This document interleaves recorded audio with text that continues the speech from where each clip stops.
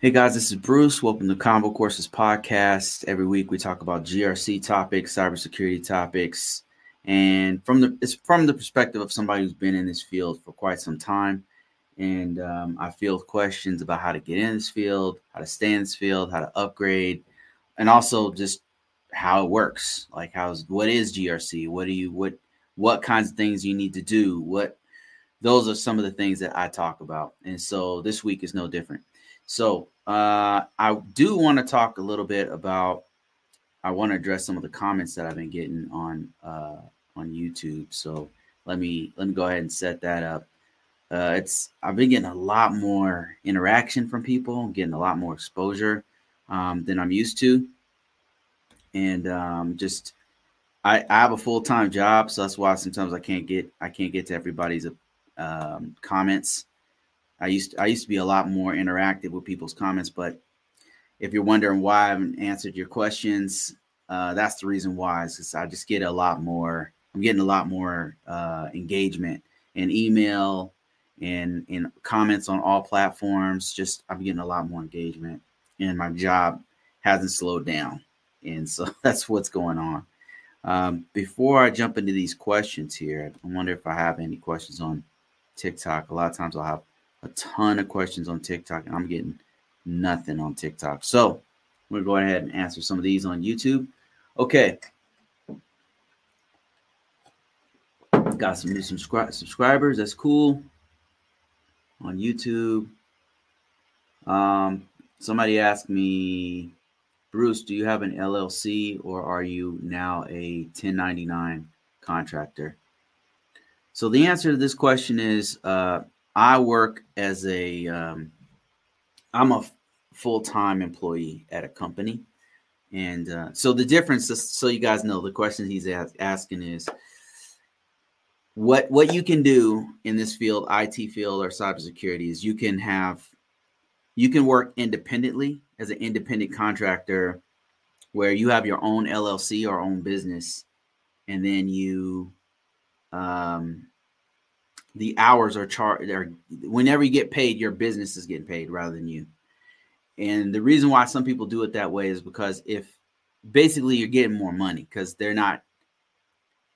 you have to pay the taxes directly from your company to the government rather than them doing it. So that's 1099. You're going to get paid more money. And if you're a full-time employee, it's different. And there's pros and cons to each one of those things. So if 1099 with an LLC or S Corp or whatever company you have working directly with another company is like a B2B business. So some of the pros is that you make more money because they're giving you your entire money and they're not taxing it. They're just giving you the money. You do the work for the hours and then they pay you. That's the cons. I mean, one of the pros is that you make more money. Another thing is that you get a little bit more freedom because you're working out your hours with them because they're treating you like a business. So it's a lot more flexible when you do that. I've done both. It's a little bit more flexible. They pay you more. And you're kind of they understand that you might take on other work too, because they're just billing you per hour. So you might have this business that you're working with and this other business and this other business, and you could actually hire people. So it's actually way more scalable because you could hire people under your business and then have them help you out with that work or whatever. It depends on what kind of relationship you have with that company. So those are the benefits that you could scale it, you make more money, and you're way more flexible with hours and stuff.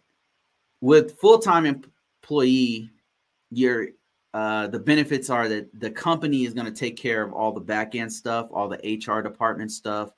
So you don't have to worry about that. They're just paying you a check. You're not worried as much about the taxes because they're taking care of that. And they have all these extra benefits. A larger company or medium-sized company they're going to usually have more.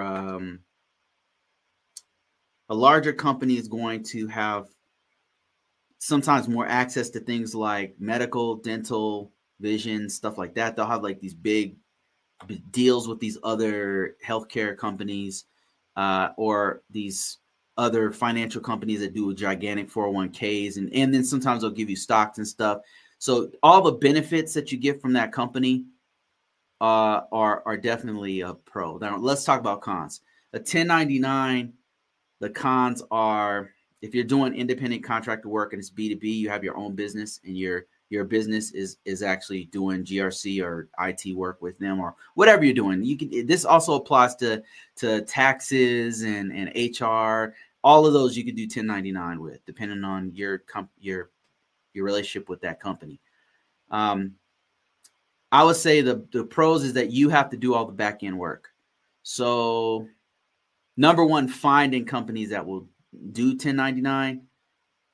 That can be, they're out there, but to have a good deal with them, that's challenging. It's a little bit more challenging than finding like an employee type situation that's more stable. 1099 is not stable at all. Another thing is you have to handle all your healthcare, dental care, all that stuff, which you can do now. You could have your own LLC or your S corp or whatever, and it has its own. It can have its own medical, dental, and all that kind of vision, all that kind of stuff. Taxes is another one. So you at the end of the year have to pay your taxes on your. So that means you gotta have to do all your own accounting and making sure that like everything's above board. Especially if you're trying to be scalable, it's way better if you do everything the right way. Because if you're trying to hire people and things like that, it just gets super complicated. Not to say you can't do it. You totally can do that. But it's just going to get way more complicated. You might have to hire a whole nother person or people to help you out to manage it, because it just gets super, especially if you're talking about other hiring other people to do certain things, because then you have a payroll and all that kind of stuff. So those are the cons of doing a 1099. The cons, the bad things about an employee is that it doesn't pay as much. You're subject to whatever laws that they have in their culture, so you have to fit in, which could be a good or bad thing. But the bad part of that is that you got to do what they say, period. I mean, you have to do what they tell you to do, and you have to fit into their culture. Bad things about being an employee versus a 1099. You can get lulled into a false sense of security, because even though 1099 is way more volatile, you might have a false perception that you're more secure in your employee position, and that it depends on the company you're working with. So I would say those are the pros and cons. Overall, having done both, I prefer being an employee until I do have. The reason why I like being an employee is because I can do my own. I do stuff outside of IT work. So for IT, I like being an employee, but for my other stuff, I don't want to do employee stuff at all with that stuff. So I keep those two things separate. So for me personally, I can see how a person would like a 1099 better, but for IT and cybersecurity, I personally like being an employee better, because I'm trying to use this as a stepping stone to do something else I want to do. And so that thing that's something else has nothing to do with companies. That's my own company. It's my own thing. And I kind of just keep the two separate. So that's kind of, those are the pros and cons. So they asked me a question, and the question is, what do I do? I'm just going to go ahead and answer them real quick. I am an employee, but I do some contract work on the side and have a separate LLC. That's what I do. And that's been working for me so far. If it stops working, maybe one of these days I'll go full blown, do more 1099. Maybe I just didn't do it right. I'm not opposed to doing more 1099 contracting work. Okay, let me answer some more questions. I don't have any questions on TikTok, and that might be because I'm doing TikTok in a different way. Let me see if I can access TikTok. It might be this new format. I don't know. All right. Let me see here. Let me go to.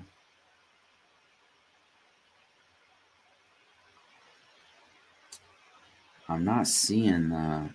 I apologize, guys. I'm not seeing anything from from TikTok, so I can't answer questions. All right, so I'm gonna keep going with YouTube.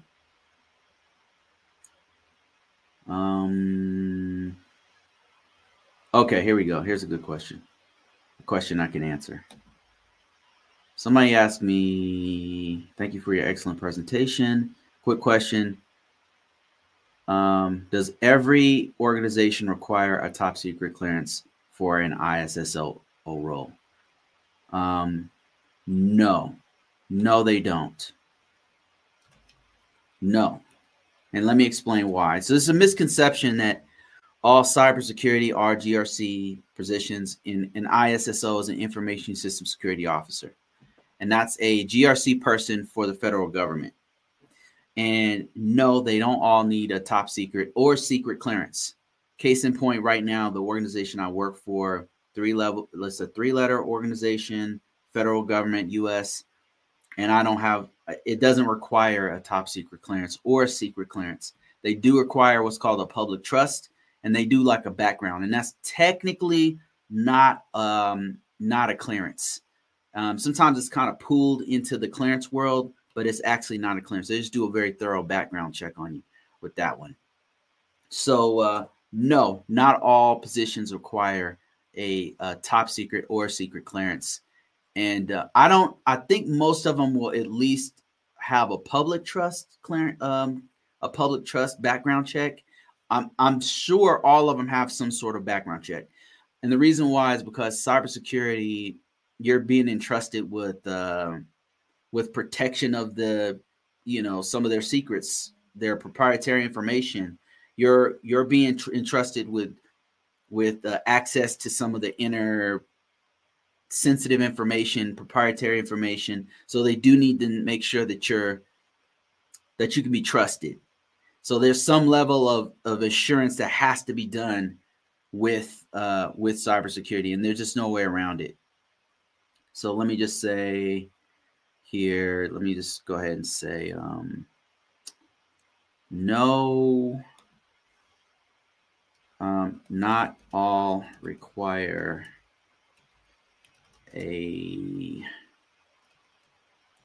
public trust. I mean a TS or secret.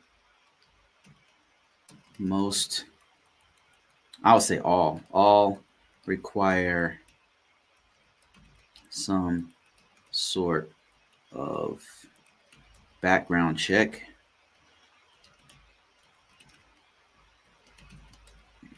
Most need public trust.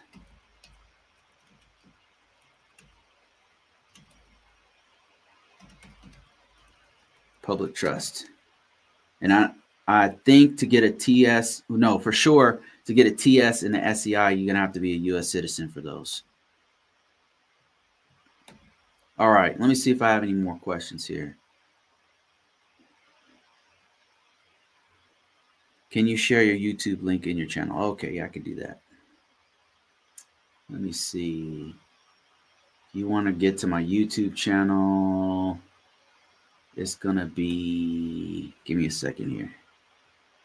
Give me 1 second. I got a lot of stuff going on here. YouTube.com/, how are they doing this these days? @ Convocourses.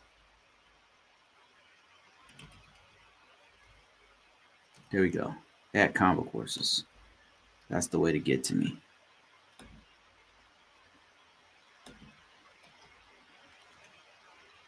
There we go. Okay, so I'm going to answer some more questions here on YouTube. And I apologize. Normally, I get so many questions on TikTok, and I don't know what's going on with it. I'm not seeing any. I can't see anything that's happening. I don't know what's going on or what I'm doing wrong or whatever. But the best way to ask me questions right now is if you really have a question that you need answered is to go to YouTube, go to Facebook. I'm on all platforms. Okay, I'm seeing them now. Okay, I apologize, guys. I see them now. TikTok says, are there any projects I can create for GRC as a college graduate, which can put me, which I can put on my resume? You could, let me think. I haven't thought about that one. What things will help you out for TikTok, for college graduate, for a GRC project that you could put on your resume? One thing would be if you could write a security policy. Here's one thing you can do. Go to your school, whatever school you're at, and look at their security policy. Check out their security policy, and then do a security update their security policy form. Whatever they have going on, update their security policy. Their security policy should be based off of some kind of framework or standard. It might be ISO 27001. It might be NIST 800. It might be NIST Cybersecurity Framework. It might be CIS controls. Whatever it's based off of, you can update it and then present it to the staff. You could probably put something like that on your resume. Whether or not the college uses it, they might not use it, but you could totally put that on your resume that you wrote a cybersecurity policy for the college. And then if you get asked about that on your resume, just tell them what happened. I updated. You could tell them the truth. Like I updated I took it on myself to update their cybersecurity policy, and I did it in accordance with ISO 27001 2022, and then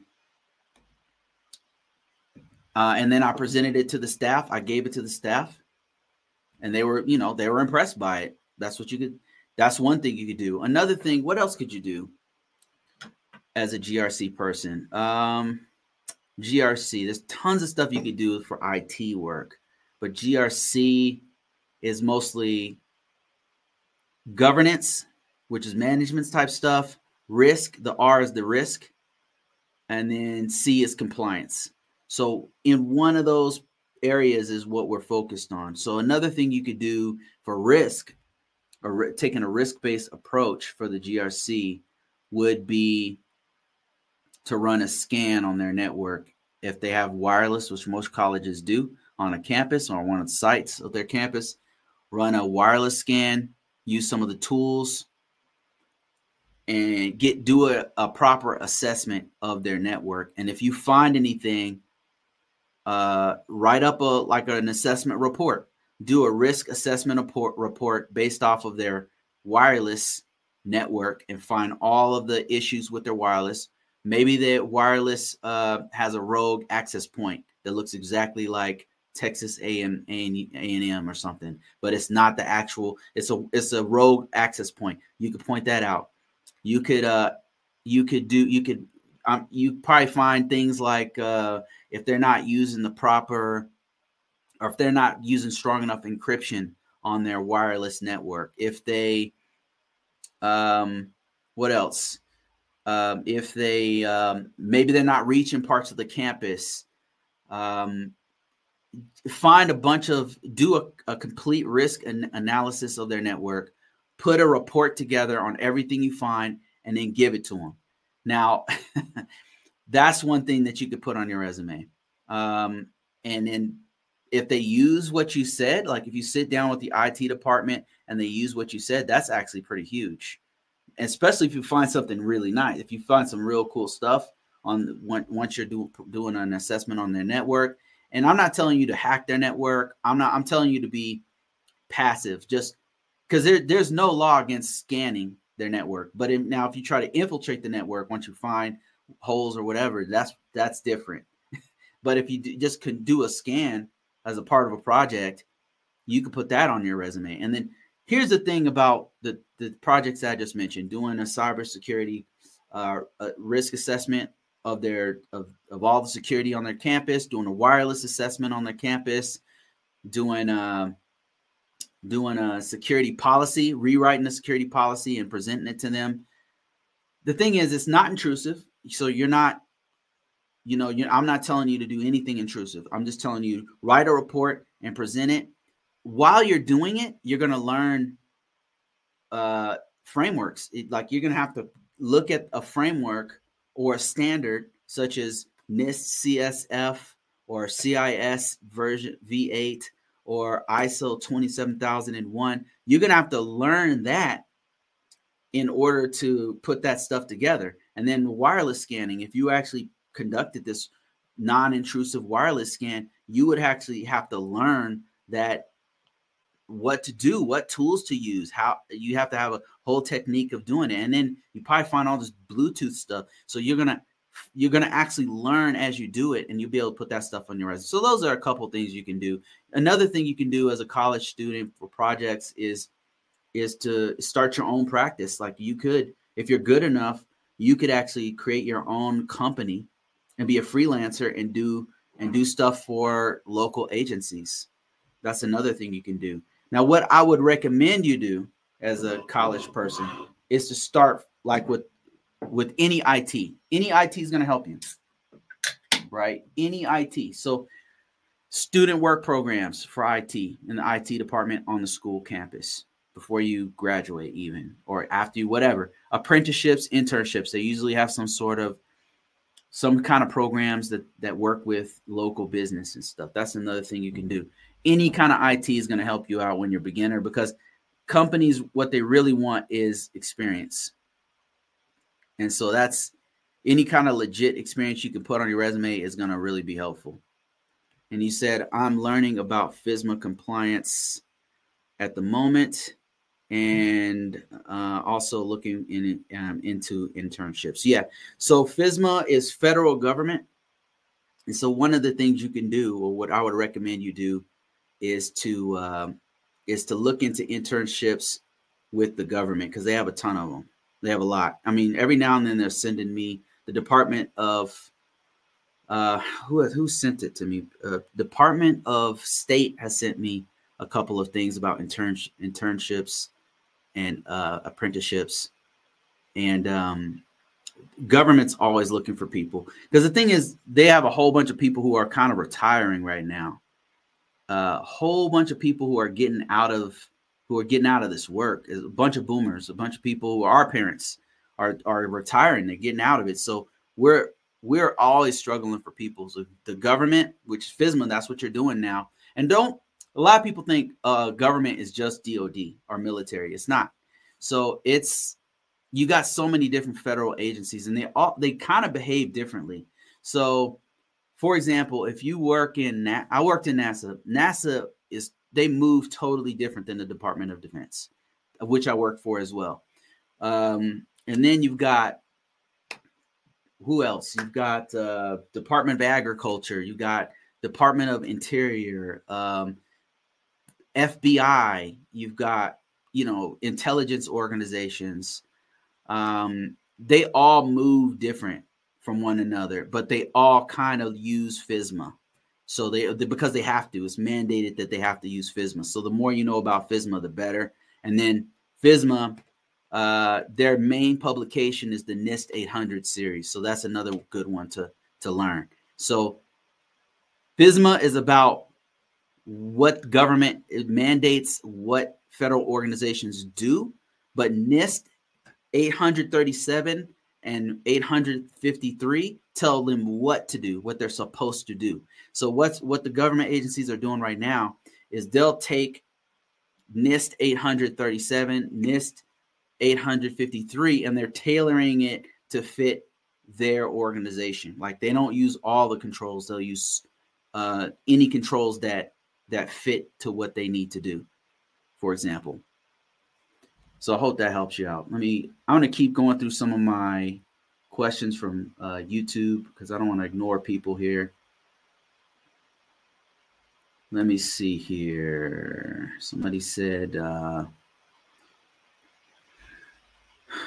this one I have to read context. Get into IT, but not super technical. Oh, okay. So I did this video where I talked about getting into IT, but not being super technical, which is kind of what I've been doing the last few years, doing GRC type work.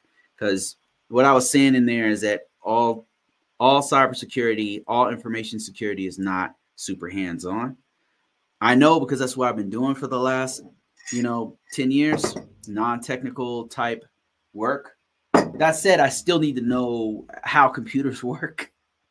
But I'm just saying, like, there's a whole bunch of jobs that are adjacent or aligned with or actually in cybersecurity that you don't have to be on the computer configuring stuff. And I mentioned project management and I mentioned GRC type work. Now, some of it is technical, but a lot of it is not. Like their policy officers and things like that are not hands-on technical, but we do have to know something about computers. All right, so her question is, or comment is, this is the route that I took. I'm not super technical, but I do know some things. I recently graduated from WGU with my master's in information technology management, and that includes the CAPM certification as part of the curriculum. The PMP is next. So PMP is fire, by the way. That's a very good. It's a project management certification that pays. And I'm thinking I want to try to get a Security Plus cert. Very good cert, very marketable. And I'm aiming for the GRC sector due to my healthcare experience in dealing with HIPAA and laboratory compliance, CLIA. Wow. She's my girl's doing exactly what you're supposed to do. Like this is I couldn't have given better advice than this, especially with her background and everything she's doing. This is perfect. She's making the perfect moves. So number one, she's getting her degree from a accredited college. Great move. Because, and I'm not saying everybody absolutely has to get a degree, but it's just more competitive. Like, not only is it gonna put you above, it give you more opportunities above somebody else who doesn't have a degree, but also it's gonna give you time to build up a network of people who are gonna go out and get jobs, gonna go get apprenticeships and internships, and you start to meet people who are gonna be in this field for a long time. So that's also a really great thing about it. And once you get in, it pays you way better to get a bachelor's degree or a master's degree or even an associate's degree. You're just going to get paid better without having to rely 100% on certifications. And certifications are great, but degrees are better. That's just facts. And it depends. I mean, there are some high-level certifications like a CISSP or I don't know, a CCNP or CCIE or something like professional level, high, expert level cert that are better than some degrees, than most degrees, I would say. But with experience, way better. But not everybody can get to that level. You know what I mean? Because even the CISSP, you're supposed to have 5 years of experience before you even start taking the test. So, and the other ones, CCNP and CCIE and some of the other super high level certifications, you might as well just go to school. You might as well just go to college. It's easier to go to college than to get some of these certifications. I'm not even bullshitting you. Okay, so another thing she's doing right that stood out to me is aiming for the GRC with her background in HIPAA. So she's using all of the experience this is what I always tell people to do. Start where you are. She's using her background. She already has a background in healthcare, and she's building off of that background to get into GRC because it aligns perfectly with what she's doing. With her background, she should be able to get into fields like pharma. Pharma has a huge need for people like us, GRC type people, who can point them in the right direction and secure their systems but also make sure that they're in line with the business essential functions that they have to do, right? Protecting patient information, making sure that there's systems that are dealing with proprietary patents for drugs are protected, things like that. So she can get into GXP. Like she probably fit right into GXP for pharma and laboratory compliance. That's another thing she mentioned. Perfect way. Like start where you are, wherever you happen to be, whether in retail. Retail has its own type of security. Whether you're in manufacturing, whether you're in the government already, especially vets, if you're in the financial sector, all those, you might be able to use the experience you already have to position yourself into a higher level, higher paying, more stable IT or GRC type position. Okay, let me see here.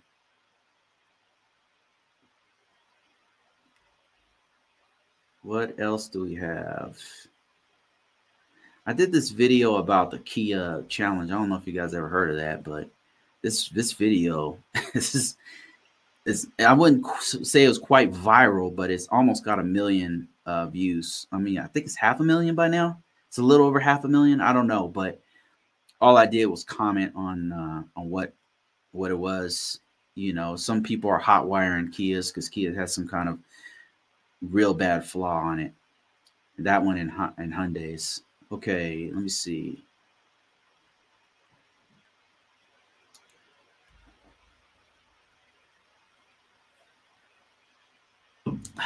See if I have any more comments on. All right, let me see here.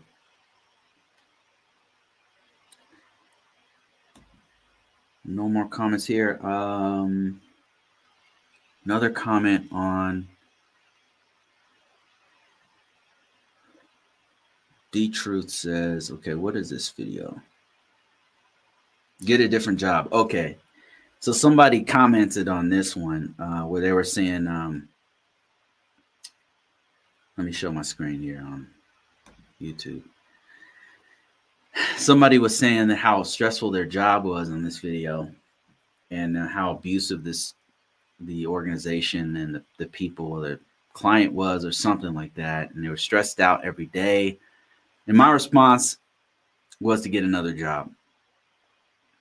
Because our job as cybersecurity people, one thing that's not mentioned is how stressful it can get working with these organizations who've been breached or insider threats, or it can be stressful. Like I myself do get some stress. Like my main stress comes from we don't have enough people to do the work and they will not hire more people. Or I guess they're hiring people, but the vetting process takes 4 months or whatever. So it's just, that's been my difficulty. But also secondary to that would be dealing with difficult people in the organization, customers, peers, managers. Managers sometimes can be the worst, like managers who are dealing with them who can't communicate well or just not people. They're in a management position, but they don't know how to deal with people. They don't have emotional intelligence. And I have to deal with them. I have to talk to them. I have to interact with them. I have to be in line with what they're doing and everything. That is very difficult. And so this person in this video was saying that she's dealing with this and doesn't know what to do. And it's just stressed out. And if you get to this point, I think it's time to leave. Like if you get to a point where, and I'm not telling you to just give up as soon as you meet your first asshole, you know, I'm not saying that because it kind of comes with the territory of this job. You're going to have to deal with people who are difficult. You're going to have to learn how to speak their language, and it does get stressful. But if it's abusive and you find yourself having anxiety, which is what happened in this video here, she talks that I responded to in this comment. I think it's just time to go. And I've found myself in this situation before, and just, you don't have to deal with this, especially if you're in cybersecurity. You can get a job, right? It might take you a while to find a job that's comparable to the kind of pay or comfort level that you have at that job or with the right benefits or whatever, but just take your time, keep your job, right? And then just start working on finding another job, right? That's what my recommendation to her was. And somebody else commented on this. D Truth says, I'm currently in a similar situation. Government contract that I'm currently on. The leadership is incompetent, impatient, unprofessional, demanding, and has been verbally abusive in the past. And I have committed myself to finish the project that's currently in place. Once the project is complete, I plan to move on. And always remember that our skill set is always in demand. So there are jobs out there, and it's just about picking the right one for you. Man, this man is speaking truth to power. Like, this is what I'm talking about. It's exactly my attitude. My next job, I will be interviewing them as much as they're interviewing me. Man, beautifully said, man. D Truth, he comes on here all the time. Him and I talk all the time on comments. I hope maybe one day he can jump on here with me and also offer advice. Always has great advice here. But I want to talk about this one because this is a good one. This is a good one. So cybersecurity can be very, very stressful. But there's a difference between the normal daily stress of maybe there's too much work to do, or you have to learn to communicate with the difficult CISO, or a difficult CIO, or maybe there's a manager that's a little snippy sometimes, or people getting their feelings about a breach or about whatever's happening. That I think that's understandable, right? That's reasonable. But sometimes I've been in organizations, and it's not the whole. Typically, it's not the whole organization. Usually, it's not everybody. It's usually one or two people in the chain of command who are just stirring the pot. They shouldn't be leaders, but they've gotten to the leadership role by just attrition. Like, they just stayed long enough for everybody else to leave, and they make everybody else's life a living hell. And then you can usually tell because people are in and out. People are just in and out, in and out, in and out. People don't stay there. That's a telltale sign. It's one of the first questions you should ask on interviews, because that is a telltale sign that something is not right. Whether it's the culture, or they're allowing a few people to just run wild, or the leadership is just running everybody off a cliff. I've been in all those situations, and usually it's in the chain of command, and there's it's either an upper level manager or a mid-tier manager, because peers, you can kind of deal with them, right? You work with them when you have to, right? You work with them and then it's done or whatever. But if you have a manager that's in a place of power and they're directing everybody, and you have to deal with them, there's no way around it. It's like the agents in the Matrix, when Morpheus said they hold all the keys, they're guarding all the doors, and so that means that, and someday, at some point, we're gonna have to face them. And that's what happens with these managers who are just,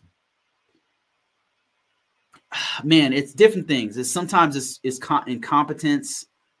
Sometimes they're power crazy, and they want to just assert their dominance over everybody. So they talk down and disrespect people, write in meetings or on email and blast it out to everyone. Or sometimes they're very poor with communication. It's not that they're stupid. It's not that they're tyrants on purpose. They're just really bad with communicating. And how they got there is because of their talent, their IT talent, or they just been there so long that they just kept leveling up slowly over time. And, so these people in the chain of command is where it really messes things up. It causes chaos. It causes people to have anxiety. It causes a large amount of turnover where people are coming in and out and in and out. And you can't get people longer than about 2 years there, and then they're out because they just can't take it anymore. And they're good people, especially when you have good people leaving. That's a telltale sign something's not right. So whenever you do an interview when you find your new job, make sure you ask them that question. Like, what's the turnover rate? How many people have been in this position in the last 4 years, 5 years? And if they don't have a very good reason why 5 people have quit in 5 years, it should tell you something. Or if they start laughing, here's how you know. here's how you know. What happens is in the meeting, you'll ask them, you'll be in the interview, right? And you say, well, they'll say, hey, well, do you have any questions for us? Great interview. Sounds like a good fit, but we'll see. Do you have questions for us, right? At the end. And then you ask that question. Like, I'm sure you're going to ask about travel. You'll ask about like working. What are the shifts like? Where's the office, whatever, those kind of questions. But make sure you ask this question. What is the turnover rate for this position? How many people in the last 5 to 6 years have been in this position? And if they start laughing like, ha, ha, ha, ha, and then because that's what they do. And then they're like, oh yeah, we've had a few people leave, right? Like we just keep people keep leaving out of here, but they usually go on another position, blah, blah, blah. They stay within our company, but they go somewhere else.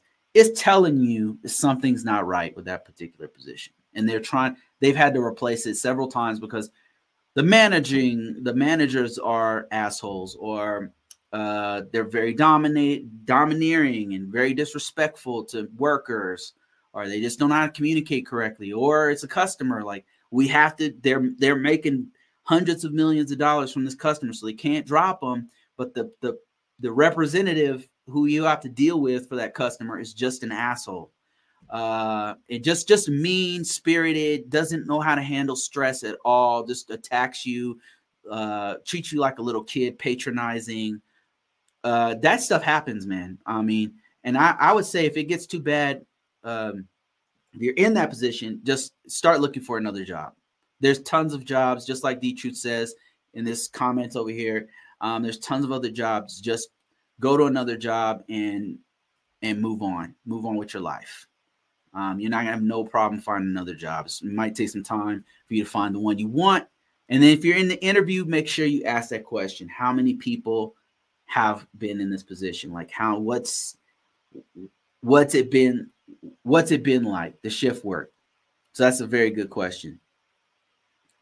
All right, let me see if I have any more questions here. That's a great question from D-Truth. Daily tasks of an ISO. Somebody said, listening to you, it sounds like it's very easy to transition from a CPSO to an ISSO, especially since I have self-taught computer background, working on getting a security plus. Anything else I should focus on? Well, I don't know what a CPSO is, so let me see what this is. Let me see what a CPSO is real quick. That is there's different kinds of CPSOs, so I don't know.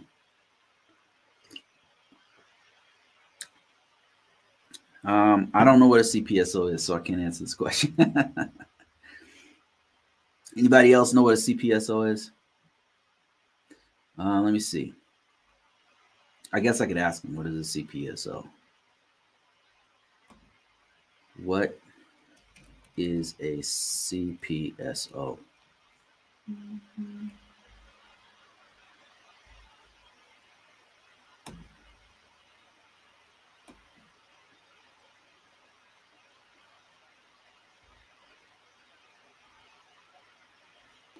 All right, let me see. What else do we have here? And if you guys are joining late, all I'm doing today is just answering questions mainly from YouTube, because I've been neglecting it lately.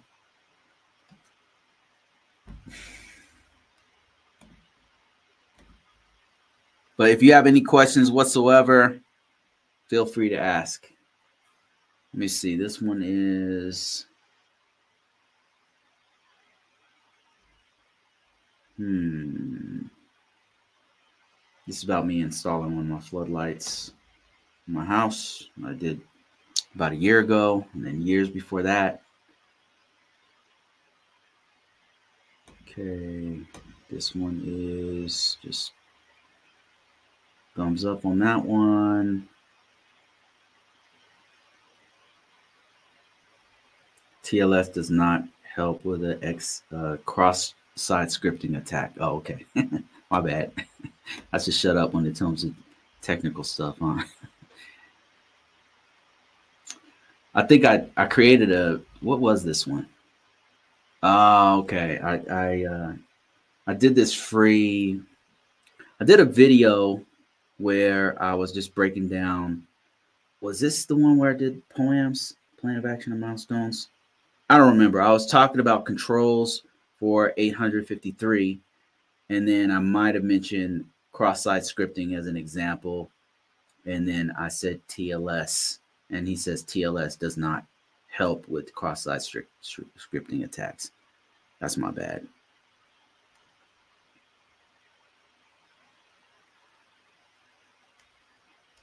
Okay, what's this? SSCP compared to Security Plus, 8140 baseline certifications. I think I was talking about the IT field, and he says, somebody said, it's too competitive, gatekeeper field. Hiring managers throw half the stack of resumes away just like that. They watch techs with work. They want techs with work experiences. They want internal transfers. Search don't get you in. Not what you know, it's who you know. Okay, I disagree with this. I disagree with this statement. It doesn't. It's too. What do I think about this statement? I disagree. It is competitive. Some of it makes sense. It is a competitive field. But I would say it's worth it. It is competitive, but it's worth it. They throw half the stack of resumes away. And I would argue the reason why they throw resumes away is because us IT people, most of IT and cybersecurity people don't know what to put on their resume. I would say a resume is a very poor indication of who and what you are and what you've done. The best we can do is put the most applicable IT experience to the job you're trying to fit into. And the way you do that, there's some tricks that you can use to do that. And the reason why I say this is because I'm constantly getting contacted. I'm constantly getting contacted with different opportunities for IT and cybersecurity. Constantly, every day, I'm getting emails. I'm getting people messaging me on LinkedIn. It's not a coincidence, right? It's definitely not my looks. I mean, it's my resume. So I know what to put on there.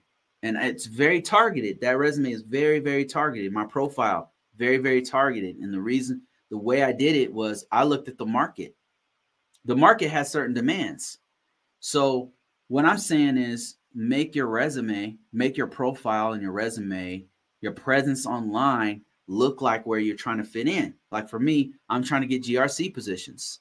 So most of the cybersecurity risk positions, security policy positions, people are hitting me up about those jobs because I put it on my resume.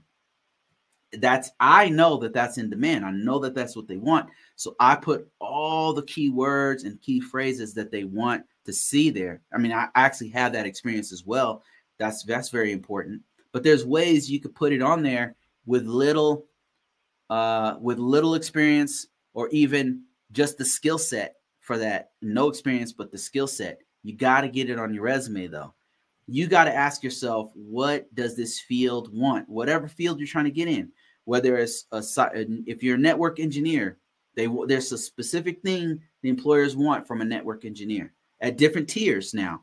Like you might have Architects, they're looking for certain things. If you're trying to be an architect, they're looking for a certain kind of skill set and knowledge base for a network architect. If you're an intermediate person, like who knows Juniper really well, there's certain specific things and tools and devices that you got to put on your resume.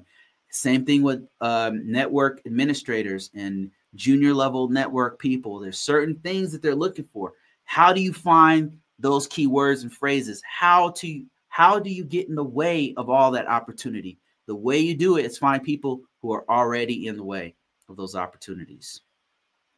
Here's how you do it. You can go to LinkedIn. I'll show you. Very few people listen to this part of my little speeches. I'm always shocked how few people listen to this little part. And it's kind of the most, if you're trying to get in this field, it's going to help you out quite a bit. And I got a lot of people jumping on my LinkedIn right now. So let me shut some of this stuff down. But here's what it looks like. I'm on LinkedIn right here. All right. So let's say you want to get in the way of opportunity of people doing GRC for PCI compliance. Now, GRC is a very broad field. So let's focus on retail. Retail, I know that retail IT uses a lot of what's called PCI compliance. Let's say you didn't even know that. Let's say you were just looking for any GRC. Okay, let's start broad and work our way down. Let's just type in GRC. Now, here's one thing you can do to try to get in the way of all the opportunity that's happening right now. We're going to look at jobs, keywords and jobs, and see what they're looking for. And we're going to look at other people's resumes. Let's start off with jobs. So let me make this screen a little bit bigger for people who's following me on YouTube. Okay, so let's look at jobs first. All I did was type in GRC, because let's say you don't know a lot about GRC and you're trying to get in, you don't have no idea what the keywords are. So first thing we're going to notice is that it's pretty broad. I mean, GRC is all over the place. You'll notice this in many different industries. SAIC is a global security company. They compete with people like Lockheed Martin, Northrop Grumman, places like that. I used to work for SAIC. It was a pretty good company when I worked there. And then you've got other GRC positions such as CDW. I don't know how much how much government work they do. And then you've got banks. Look at this. You've got a bank here. You got Terminix. Look at this. They're looking for a GRC analyst at Terminix. So right away, we're seeing that GRC is across all fields. Our next question should be, well, I want to go into whatever field. Like I'm not trying to be in Terminix. I'm not trying to be in the government. Maybe I want to be in the banking sector because I have a banking background. So let's look at that. Let's look at this one right here. This is from Regional Banks in Alabama. And we're not trying to work at this place. All we're trying to do is we're just trying to do some analysis here.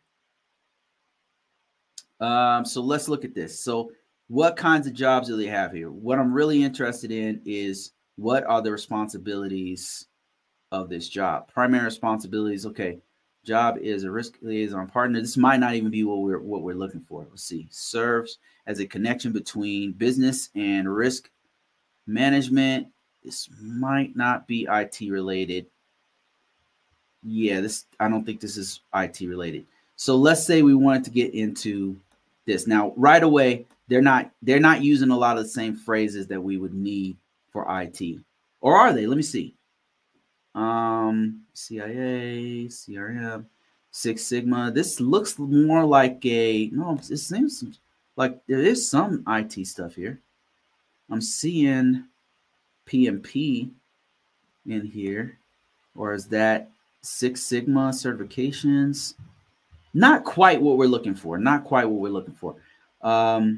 It does have some technical stuff in there, but not quite. So let's say GRC we're trying to narrow down our search by a certain thing. So let's say GRC banking. we're starting broad, and then we're going to whittle this down so we can get keywords here. All right, I'm seeing HR department. I'm seeing human resources. I'm seeing a lot of human resources stuff. So maybe when they're thinking GRC in the banking sector, they're thinking HR departments, I guess. I don't know. That's weird. Let's look for,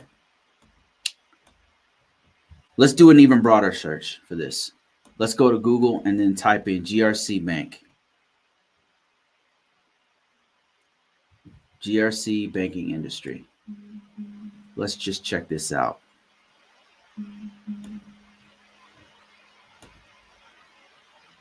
GRC.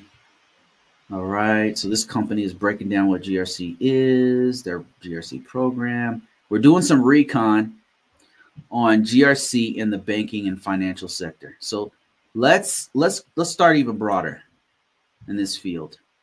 We started with GRC. Now we're narrowing it down to just banks, but maybe that's a little bit too specific. Let's say financial sector. We want to know the keywords. We want to know what kinds of jobs are there, what positions, what roles do they have, what do they do, what kind of equipment did they use, what kind of skill sets do they typically talk about. All right, so GRC for the financial sector, governance, risk, and compliance for the financial sector. And here's a little article that's breaking down what they're looking for in GRC in the financial sector. See if I can pick up on anything, any kind of keywords here. And nothing's really popping out at me right now. So let's keep looking. Let's look for, when I just kind of go through a couple of these articles to see if anything pops out. For governance, risk, and compliance. Okay, now this one's breaking down what's going on. Okay, here we go. Here we go. It's talking about what things does the financial sector look for in GRC. Risk governance, financial, operational, and IT risk management, audit and control activities, compliance. All right, now you're talking. Let's see, the impact of getting attacked.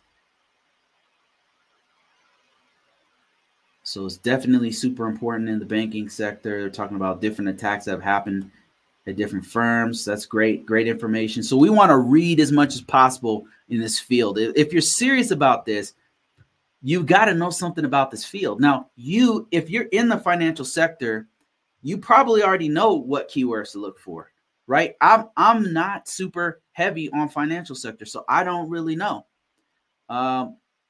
Let's look through this here. Nope, this is not going to help us. Let's try this. Jobs. I'm on Google, and I just typed in GRC financial jobs. I want to get some job titles, and I'm seeing a few here. Check this out. IT governance, risk, and compliance as a senior analyst. Cybersecurity GRC for Banner Health. And this is one of the things it's doing is that it's looking in my local area. So I want to expand my search. So now I'm seeing, SAP GRC roles, and for from financial sectors in Colorado and Kansas. So now I'm getting at least some roles. Regulatory risk and analyst. What do they do? Let me see. So we're getting closer here. I'm gathering more and more information on what kinds of things that I need. And look at this. They have a ton of, they've got Scrum Master jobs. They've got project manager jobs in the financial sector. There's a lot of overlap between all the sectors, to be honest with you. So you're always going to have some kind of program or project managers. You're going to have leads in IT. You're going to have certain roles in every sector. But what we're looking for is like keywords for this particular sector. And this is one way you can do it, is looking at jobs and job titles in that sector. So that's kind of what I'm doing right now. And I'm seeing a couple. I'm seeing compliance, audits, and enterprise risk approach within the SEC, regulated businesses. So I'm seeing some keywords here, but this is mostly for financial risk advisor. So that's not what we want. Cybersecurity GRC at financial trust. Okay, here we go. What are these guys looking for? So they're looking for, you get the idea, right? Like, look at this. Here you go right here. So here are all the frameworks that they're looking for. They want you to be fluent in some of these frameworks, maintain and understand an understanding of technology related to federal regulations, industry standards such as FFIEC, CRI profile, NIST, CSF, NIST 800, COBIT, ISO, that's 27001, PCI compliance stuff. So they want you to know one of these things. And if you go through this, you'll start to pick up those kinds of keywords. So now you have an idea of what employers are looking for. Now what you can do is go to what people are putting on their resume.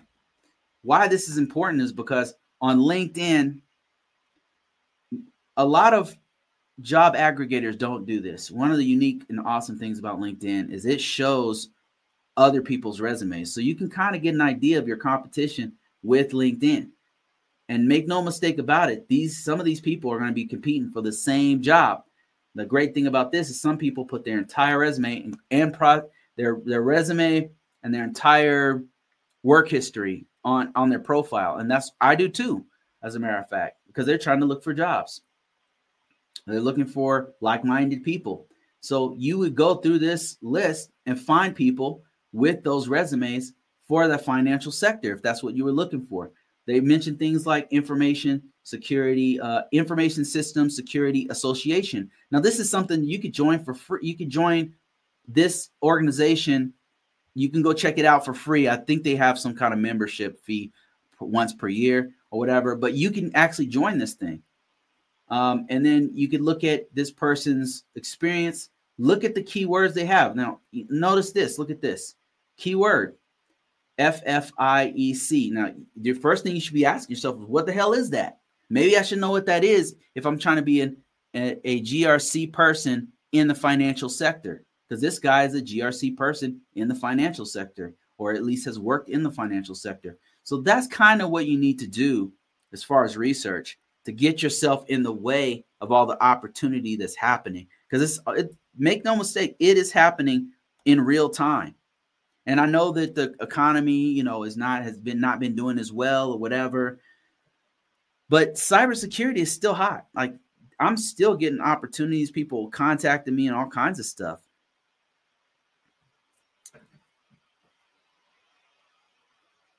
Let me see. Somebody said I need to whittle down to cyber, getting tons of network jobs. Yeah. I get a lot of, for a while, I was getting a lot of project management type opportunities, and that's not really my wheelhouse, so that's not where I shine at. So I kind of, if you have to tighten your resume in a certain way, then that's what you have to do, make it more in line with what you're actually doing. Another one that I used to get a lot was being a SEAM engineer, because that's what I did that for a couple years. And so I would to this day, I still get opportunities for being a SEAM engineer, but I haven't touched a SEAM in a long time. So it's been 4 or 5 years now. So, I still work with them. But not as an engineer, not building them from scratch, which is what I used to do.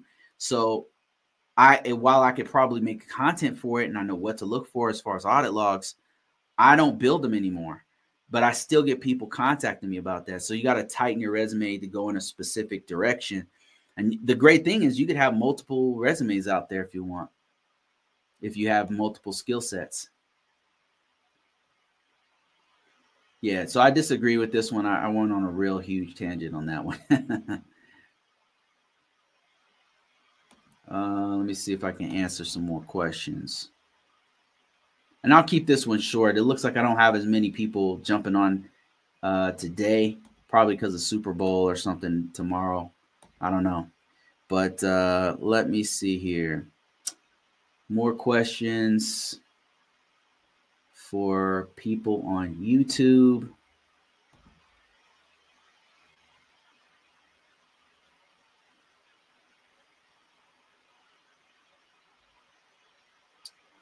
Let me see here. What's this question coming from? GRC cap preparation.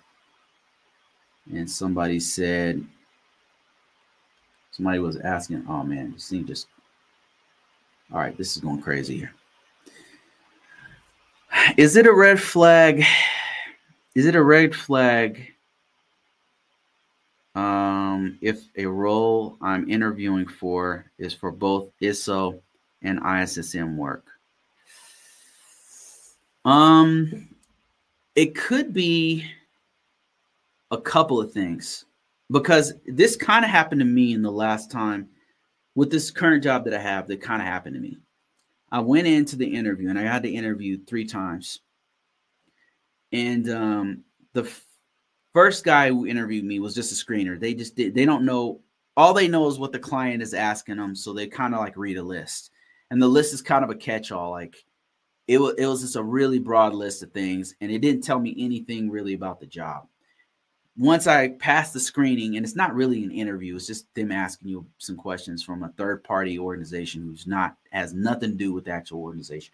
But once they vet you, they say, okay, we're going to set up a meeting with some manager, some hiring manager.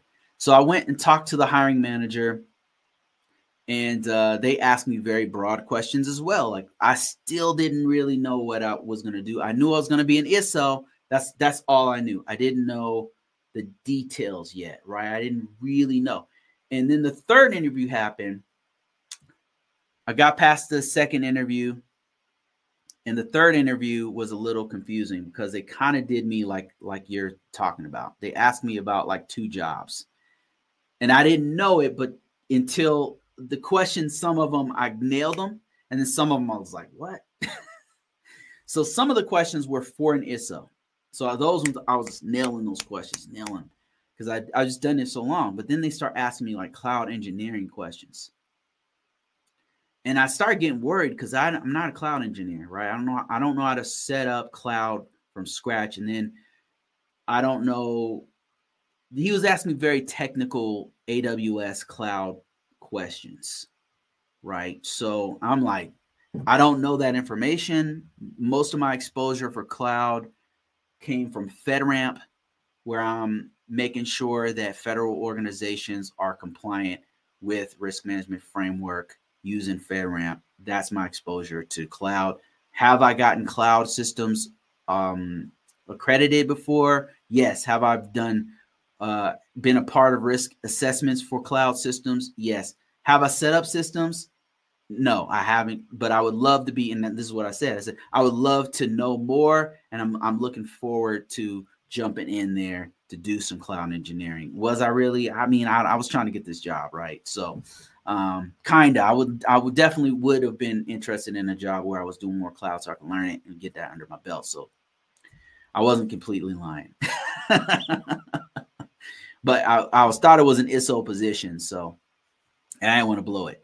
So anyway, come to find out, like when I actually talked to people who were on the ground, like I finally got an interview with the actual technical people. I found out they were actually looking for 2 different positions. There was one position that was kind of a cloud engineering type. They would have to have a cloud engineering skill set. And that's why he was asking me those questions. And then there was another position, the ISO position, which I got.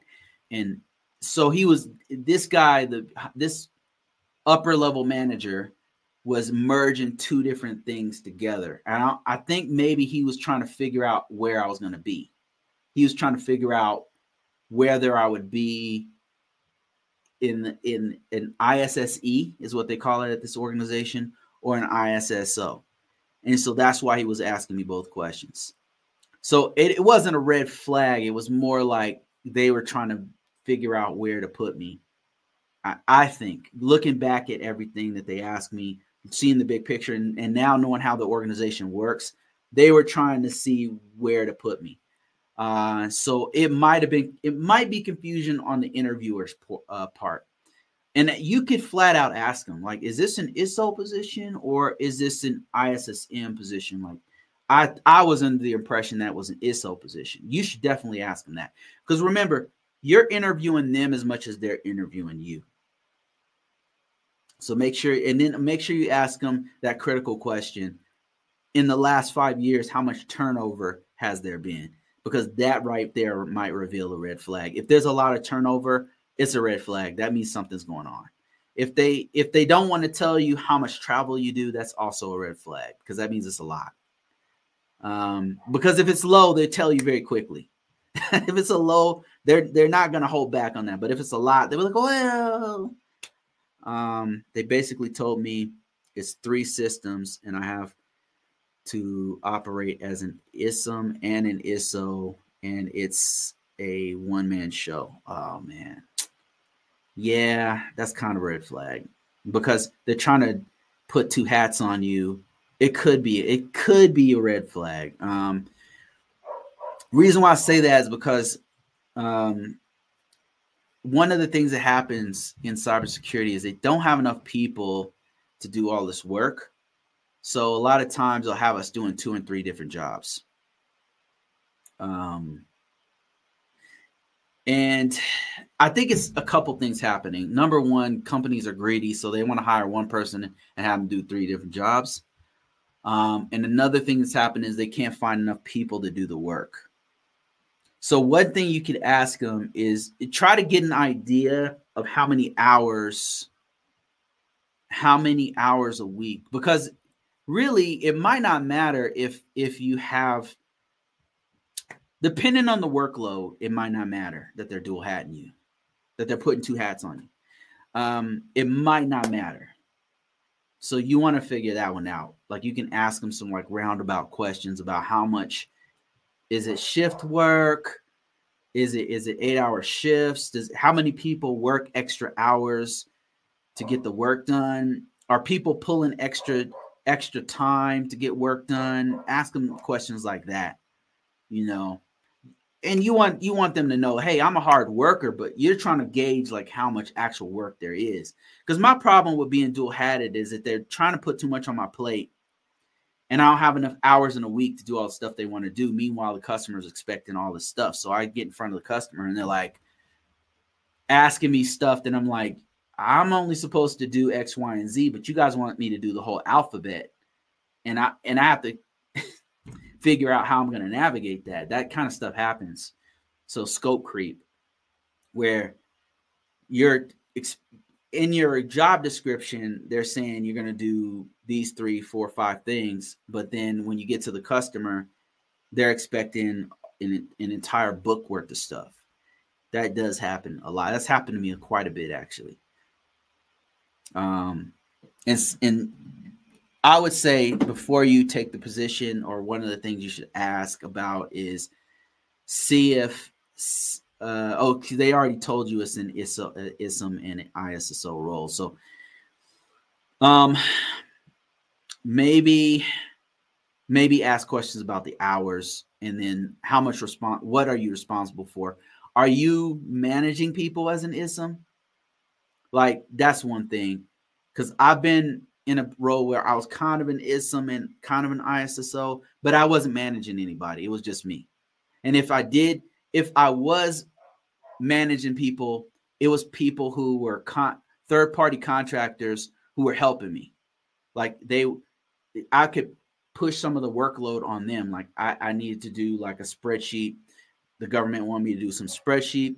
And then I'd say, hey, could you guys go ahead and handle this? And then they would do it. And then I would look at their work and say, well, could you fix this and that? And then that. I wasn't managing them like that. Like, I wasn't their supervisor. They were just helping me to do the work. So and you said, no, I'm not managing anyone, but then there might not be a problem. Because the real work of an ISM is where they're managing 3 or 4 different ISSOs. But it might mean that what they want you to do is you're going to be talking to higher level leadership, because that's another ISSMs.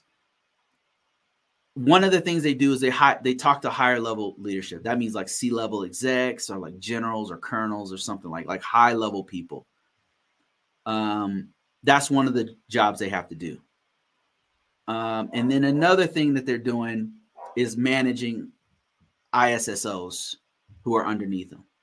Those are like the main 2 jobs you see them do. They might do other stuff. They might help create the contracting documents to rebid for a contract, or there might be some other things that they do, but those 2 main things, they're talking to upper level managers, and they normally have people underneath them. But if you're not actually managing people, then that shouldn't be too bad. But I would definitely interview them more on that. Like, how much responsibility do you have as an ISM? What is your ISM's responsibilities, and what are your ISSO responsibilities? That's what you should ask them right there. That'll nail it. Okay, let me see if I have any other questions here. Any comments, any engagement, anything going on? I have been going through my questions until something happened with my, okay, there we go. Let's go here. I'm on the back end of my comments. So that's what you're looking at here on the screen if you happen to be on TikTok. These are my comments from YouTube.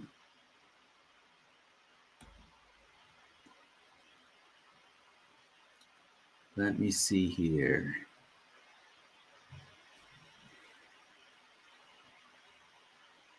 Oh, this is a great comment. Somebody talked about the difference between SSCP compared to Security Plus. And they said, yeah, this is a really good comment. David Petrell says the SSCP is about half the CISSP, and the Security Plus is about 30% of the CISSP. Now, I've taken the Security Plus. I have Security Plus and I have a CISSP. I do not have an SSCP, but I would say that that's about right. For Security Plus, it's a percentage, but also the questions are different. Like the types of questions that they ask you on the Security Plus is very different. And that's what makes CISSP hard, is that the CISSP asks like comprehensive situational questions. Like if you change the situation, it's a different answer, where Security Plus is pretty straightforward. You know, like the difference between a private IP and a public IP, and what are the security issues between those 2 things, something like that, like straightforward. It really depends, but the Security Plus questions are way more straightforward, I would say, and the CISSP questions are very, very. It's like a paragraph. You're reading the paragraph, and then your responses are a paragraph. So comprehensive type questions. And I think that's it, guys. I'm going to let this one go. I'm not going to go too long. Let me know if you like this format. This is a little bit different. Seems like don't get as much engagement on TikTok when I do this style of showing my screen directly like this using TikTok Studio. But we'll see. We'll just trying stuff out. That's it, guys. Thank you. Let me see. Somebody said, "Could you please mentor me? I'm a final year BS." I don't have time to mentor these days. I just don't have time to do it. I have a full-time job, and so I just don't have time. But what you could do is subscribe. Ask me questions. If you buy my course, any question you have, I'll do my very best to answer direct questions from you. That's one of the benefits of actually getting my course, is that if you have any questions at all, I will I always, especially to students, I take my time to answer directly, not just do videos, but like questions that might be like something you can't really put on a video or in a comment online. You could ask me those questions. So I've got free courses. I've got some courses that are reasonable. I've got a ton of books that you can read. I've got some great content here on YouTube, on TikTok, on Facebook. And you're taking the ISS. You're taking the ISC2 certified cybersecurity in a few months. Can I get those links? Okay, no problem. Not a problem. Okay, first one I'm going to give you is the one to my YouTube channel. And it is youtube.com/@Convocourses. Hopefully that link works. Is it backslash or forward slash? Forward slash. And then it's the best way to find those courses is Convocourses.net. Got lots of free stuff, downloadables. My paid stuff is if like I said, you pay for that stuff, I feel obligated to answer directly to my students. Like any kind of questions you have, I'll do my best to answer those questions. Let me see if there's any other things here that I could show you that are good for you to get into. Let me see. The other one would be my books on Amazon. Let me show you those. That's more of a cost-effective approach.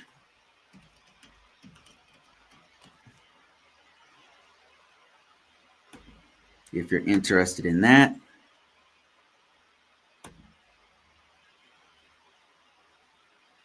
Let me see if I can find that.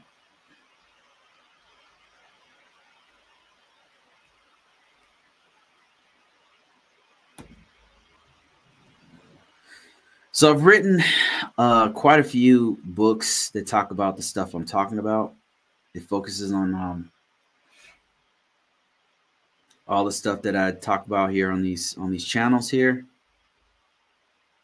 and it's everything from cybersecurity fundamentals to deeper dives into NIST 800, which is my specialty. I'm working on some other stuff that might be extremely helpful to people who follow me here, and I'm having a hard time finding my authors page. So bear with me.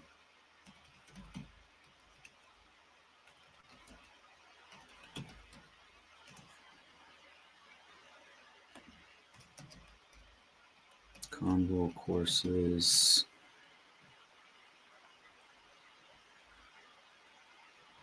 Yeah, I was doing mentorships for a while. I found that I just don't have time to do it. I got to choose.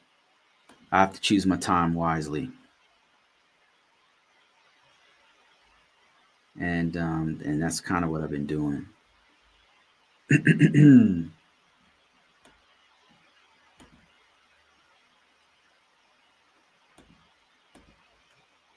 Bruce Brown.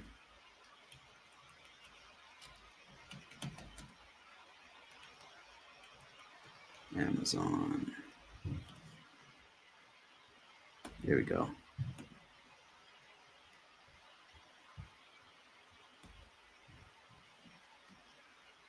This is my last link, guys. Thank you guys for watching every week. Really appreciate it. There's my link to all the books if you're interested in that.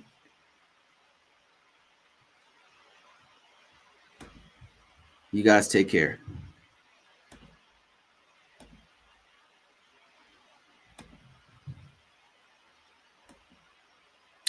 All right. I just logged off of TikTok. All right, guys. Take care. Thank you for watching. I appreciate everybody. I'll see you guys next week.